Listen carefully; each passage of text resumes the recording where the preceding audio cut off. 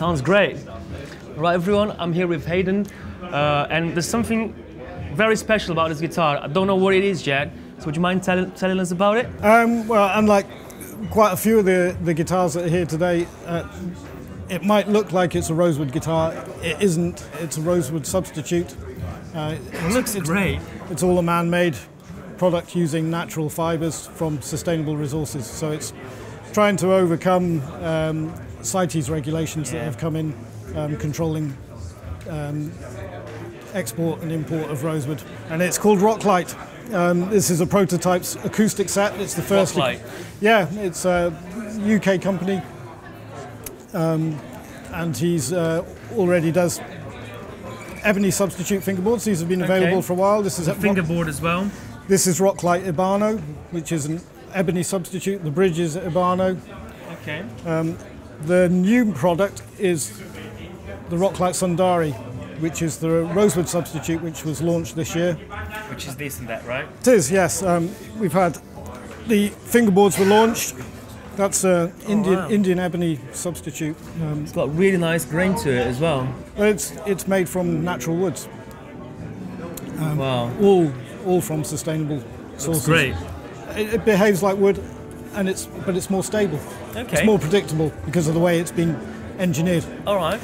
So it has a benefit that way. If I were to ask you about the differences in sound between the actual traditional woods you normally use for an acoustic guitar and like the ROCKLITE, how does that work? The fingerboards are very similar to ebony.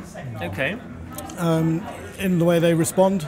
This is the first ROCKLITE Sundari acoustic set, so it's a prototype set. Very, very new thing then. It's a new thing. This is the first guitar built with it. It's a little softer sounding than you'd expect from a Rosewood. Doesn't have quite the bottom end, but it sounds more like a mahogany. Okay. But it works well. It's a sweet sound. Definitely sounds great. Yeah, it's worked well. There's nothing about how this was made that would be any different to how I'd approach so a normal guitar build. During the process of making the guitar, you treat the material just like wood. Just basically. like wood. I think when you're trying to market a new product like this to guitar makers, they don't want to have to develop new processes for a new material. They want to be able to treat it just like they've been treating woods for a long time. So it all looks and sounds more familiar as well. Yeah. The look is very convincing. You can't fault the look. I mean that. Yeah, it looks beautiful. Looks like Rosewood. Yeah, it looks really nice. So, feels great as well. Now you guys don't only do acoustics, do you? No, I do electrics as well. I've been doing it for 25 years now this year. I've always done electrics and I've always done a few acoustics. And this is one of them. So we got something really special here, everyone. Looks like a gold top, actually. Do you want to tell us a bit more about it? It's kind of done for shows, really. But it's a traditional build. It's a Spanish cedar body with a maple cap that you'd normally expect on a. So it's got maple cap as well. Maple cap, which is you can see on the binding on the edge. That's just the edge of the cap. It looks textured. Yeah. Okay. But when you touch it, it's smooth because of the lamp. It looks beautiful. So it's 24 karat gold. 24 karat gold leaf. Yep. Amazing. And it's kind of my take on a more traditional guitar. It's a little bit thinner than you'd expect from the big name, which keeps the weight down. It has a belly carve for a bit more comfort. It does feel very comfortable, yeah. The scale length is 25 inch rather than 25 and a half or 24 and 3/4 that you'd maybe get. And I use carbon fibre in the necks as well, which helps with the stability.